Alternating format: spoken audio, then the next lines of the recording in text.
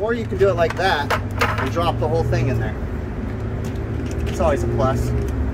This video is brought to you by SPORLAN. Quality, integrity, and tradition.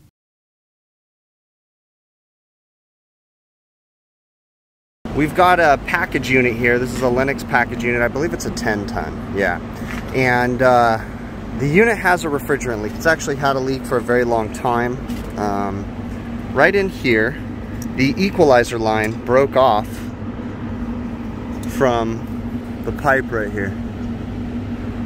I'm gonna end up pulling the top off the unit and you'll be able to see it a lot better, but yeah, the equalizer line completely broke off in there. So it's right here. And it's actually been sitting like this for a very long time. With that being said, we're gonna go ahead and replace the TXV, the dryer, and we're actually gonna change the oil in the compressor because it's been sitting for so long without refrigerant in it that I'm worried that oil is completely beyond saturated with moisture and everything. But before we go any further, what I'm gonna do is power the unit up real quick and just bump the compressor to make sure the compressor still functions. The compressor plug was unplugged. It's this one right here. Sounds very quiet. I don't see a problem with that, so I think we're gonna be okay. We're gonna go ahead and power it down. We're not running it like that, but we're gonna power it down, and we're gonna have to pull the compressor, which is not my ideal thing to do, but there's no other way to get this oil out of this guy. So now I certainly can do the work without pulling the top off the unit, but pulling the top off is just gonna make it so much easier. Just being able to see what we're doing. We do have to pull the condenser fan motors out to do so though, so that's what we're doing right now. But once we do that, we just have so much more access to everything. So the top sits right there, that's nice and good. This guy right here, if you look over here, this is what we're gonna be working on all over into here. And equalizer line broke off right there. I'm kind of bummed out with how much everything's shaking in there. Like, I mean, you can see down here, it's just like rubbing on the evap coil. It's kind of trashed. At least the blower assembly is nice and clean though. One thing about the Lennox units is they don't give you a lot of room to put a suction dryer. Like, ideally I'd put it right here, but that's not gonna fit. I kind of wanted to put a suction dryer on this too because of the issue. I mean, I could theoretically put it here, maybe.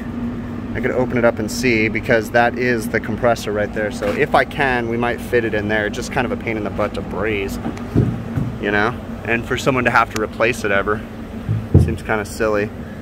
I just want a suction dryer just because of the potential of moisture contamination. A little bit more access in here. You can clearly see the equalizer line. I'm trying to think how I want to repipe this because I really want to put a suction filter dryer, but man, I really don't want to put it in here.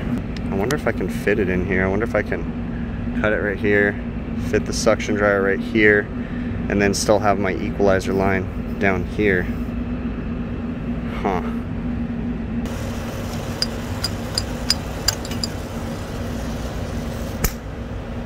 All right, we're going with the SPORLAN high acid catch-all dryer. So this has the HH core inside of it. I went with a bigger capacity dryer. We are gonna have to adjust the refrigerant charge a little bit, but again, I'm worried about moisture, so that's why we're going with the high acid core. Got a couple things going on, but we're removing the compressor right now. It's gonna be kind of fun. I'm not a fan of pouring oil out of a compressor, but this is the only way to do this. So we're gonna pull this guy out. We just disconnected the crankcase heater, pour the oil out. We're gonna pour back in what we get out of the compressor. We're gonna do that last, so. All right, I weaseled my way up into the unit. Now we gotta get this stub right here unsweat. Hopefully, is the plan. I went ahead and put a 0 tip on my torches, so hopefully I don't overheat everything. I'm gonna try to grab that with some pliers and yank it out is the hope. All right, now to try this. There we go. All right, it came out. So now,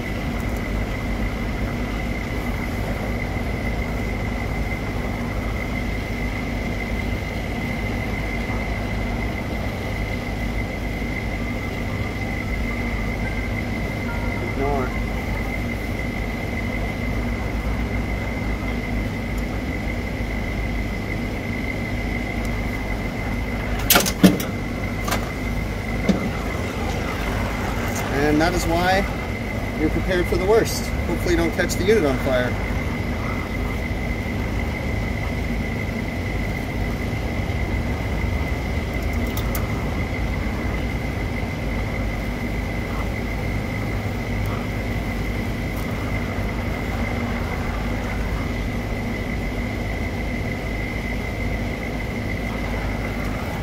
Oop. It's not going as easy as I wanted it to.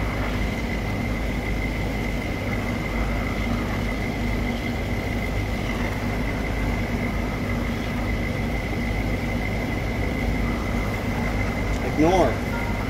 We're just trying to calm me right now. Alright, we're going to braze the couple things. I'm using some Viper wet rag right now to protect everything. I'm going to do the bottom joints from the outside. So I'm going to do these top ones from the inside. Alright, we got the dryer and everything all brazed in. I got to figure out a way to support everything.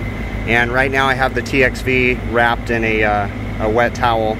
Again, I know you're not supposed to cool braze joints, but I'm more concerned about the TXV being damaged right now than I am a braze joint issue.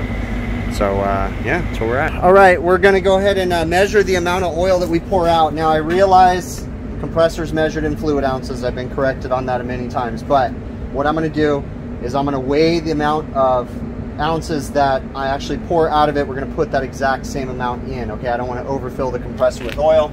With that being said, there could be oil somewhere else trapped in the system, but the crankcase heater has been running, so we should be good, hopefully. Or you can do it like that and drop the whole thing in there. It's always a plus.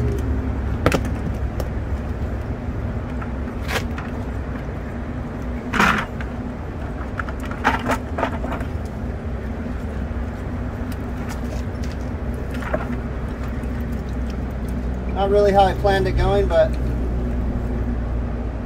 stuff happens, right?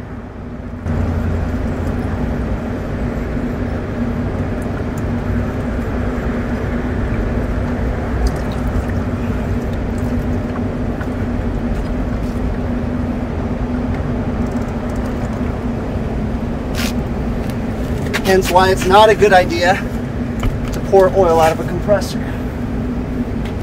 So it measures about 28 ounces is what we pulled out. I know it's hokey, but it works. We already primed the pump.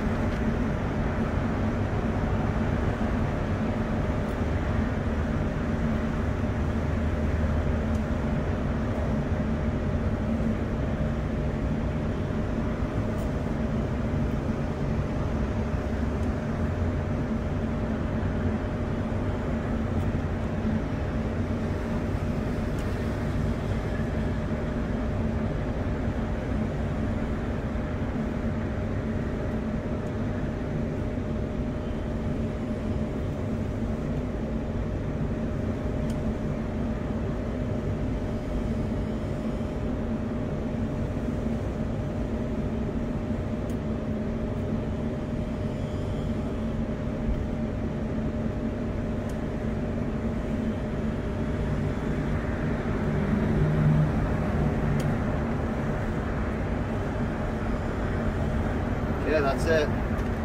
That's all that we're going to put in it for now. We're going to go ahead and clean it up and put it back in now. Compressor's back. We're ready to braze it in. Everything's sanded and cleaned up. Same thing with the suction dryer. I was able to get it in there. It's going to be tight. It's going to be a pain to braze in, but we'll get it. And this is all done. We've still had nitrogen purging through this the whole time. So, all right, we are doing a pressure test right now. I got about 200 and something PSI of nitrogen. Now I'm going to do the tightness test on the field piece manifold, but I like to let it sit for 5 or 6 minutes and let everything equalize out and then hit start, because I noticed that if you hit start right away, the pressure still fluctuate a PSI or two. So give it a few minutes. We're just cleaning up. Dryer's installed. We use the wet rag compound, so we're just kind of getting some of it off. Everything's in here. We still got to clean up because we use wet rag on the compressor too. So we're just kind of cleaning the unit up. We're gonna start assembling things and then we'll pull the evacuation and go from there. We got dryers, everything installed. I've been running a pressure test for about 12 minutes now. We've changed 0.2 PSI. It passes the pressure test. I'm not worried about that. We're gonna go ahead and let the nitrogen out and then pull the evacuation. Just ball valve the evacuation off. We're technically in a decay test right now, although I didn't officially put it in decay mode, but it's already passing. 466 microns. It's slowly rising, but we'll let it sit there for another 10 minutes, make sure we don't get above 1,000. We're just starting to put the top back on the unit, getting that all finished up, and then we got to put condenser fan motors in and all that good stuff. All right, so we are slowly still rising. 793 microns. We're going to call this one a pass. It's been about 10 minutes since you guys last saw it. I'm going to go ahead and hook up my gauges, evacuate the gauges real quick so we can do a unit charge on this guy. All right, I'm about to charge with my manifold, but my manifold's not in a vacuum. I don't want to pull all the moisture and air that's in my manifold hoses into the system, so I'm going to evacuate the manifold before I open these ball valves. All right, so the entire manifold is going to be evacuated. I'm opening these up, get it down to a good level, and then we will fill it with refrigerant and start charging the system. But I always do this just to make sure I do the same thing if I'm using smart probes and stuff like that too. Everything's evacuated. We're ready to open up to the system. I purged all the way up to here until liquid refrigerant came out. We're good on that. So we're ready. We're going to charge in through the high side, but we're going to go ahead and open up each of these ball valves. And then we're going to go ahead and charge 7 pounds, 8 ounces. I believe that's what it's supposed to be, into the high side. We are running. System looks okay. We're just letting it come down in temperature. All compressors are running. This one's nice and smooth, no issues. So we're just clean. We got a lot of stuff to clean up. We're going to clean up all of our messes and then start packing this one up. I just did a pressure drop test across the dryer, so I checked on the top port right there and right here, and there's no pressure drop right now. At the time, it was like 141.2, 141.1, so 0.1. Went ahead and marked it, 0.1 PSI drop across suction dryer. And that's it, guys. This one's good. The unit's operating properly. This AC has been down for a very long time. When I say a long time, like 2 years, okay? That refrigerant leak, that thing has been sitting open to atmosphere for like 2 years. It's by the coast. There's a lot of moisture in the air, and the leak was in the mixed air cabinet where, you know, it's just got tons of moisture. So that's why I went to the extremes of changing the liquid line filter dryer, adding a suction filter dryer, doing high acid, and also changing the compressor oil. I'm not a fan of tipping over a compressor because you run into the risk of dropping it, like me, dumbass. And also, you know, it's difficult when you pour it out, that oil gets on the surfaces where you're going to braze it back in. And so you really got to get all the oil off before you go to braze it. It's kind of a pain in the butt, okay? Unfortunately, on majority of the scroll compressors that aren't the bigger refrigeration compressors, they don't have oil ports on them. So there's really no way to add and remove oil from the system. It really does make you appreciate the bigger refrigeration compressors that actually have an oil port. So that way you can remove the oil and add oil, and it makes it so much easier. Also, I really appreciate oil sight glasses when they have them in compressors too. I kind of wish that they would be putting those in some of the smaller ones, because a scroll compressor is such a mystery when it comes to, is it low on oil? You know, how do you tell? There's really no great way to know if a scroll compressor is low on oil other than tipping it over and pouring it out, which is a chore, okay? So I know I'm going to get some of these questions and some of this feedback, so I'm going to say, why did you change the TXV? There was no need to change the TXV. Okay, again, this system has been sitting open to atmosphere for so long, I've been afraid. I wanted to make sure that everything was operating properly, okay? So that's why I added the suction filter dryer, the liquid filter dryer, and I went ahead and changed the TXV too. More than likely, there was nothing wrong with the original TXV, but I just wasn't comfortable with it just sitting open to atmosphere like that. Also, it was a little bit difficult because of how close it is to the liquid line filter dryer. I was going to be redoing the whole section, so I just got a TXV. Those TXVs are super cheap anyway, so it's not a big deal, okay? Now, I was not able to find a really good way to support all those lines. There's really nothing to do because you don't want to drill through the top of the unit. There's nothing to strap to. It's just kind of a bummer, you know? That's one thing I do have to say that sucks about their design, is that, you know, it's kind of difficult to support everything. Other than that, everything else went good. I was very impressed with how quiet those compressors are. Yeah, they seem to be operating really well. It's not very often, I think I kind of already alluded to this, but it's not very often that I do an oil change like that either, okay? Again, this was an extreme. I really, really appreciate you guys making it to the end. Please, please, please consider supporting the channel if you haven't already. You don't have to monetarily support it. You don't have to give me money. It's as simple as watch the video to the end, okay? Really important. You know, if you guys are so inclined, you can also support it by becoming a Patreon patron. Okay, that's where you just make a monthly commitment to the channel. You could become a YouTube channel member. That's another way that you can support it. I have merch available at hvacrvideos.com. Okay, shirts and hats, and soon to be potential zip up hoodies, beanies, and maybe even a new shirt design. Okay, I'm working on some stuff right now. Also, if you guys are considering purchasing any tools, all right, if you check out truetechtools.com, all right, and you like their pricing, they have a huge selection of HVACR tools. Use my offer code BIGPICTURE, one word. Okay, you'll save 8% on your order. And if you guys know what you're going to purchase, shoot me an email and I'll generate you an affiliate link that helps me out just a little bit more. Okay. Again, thank you guys so very much. And remember, I do live streams Monday evening, 5 p.m. Pacific. Also, that's work permitting, as long as I can get off work in time. Also, Friday evenings, about 6:05 p.m., I go live with the HVAC Overtime crew, Adam, Bill, Joe, and myself. And we just kind of talk about the week and just kind of hang out. So definitely come check that out. That's on the HVAC Overtime channel. And yeah, that one's it. We will catch you guys on the next one, okay?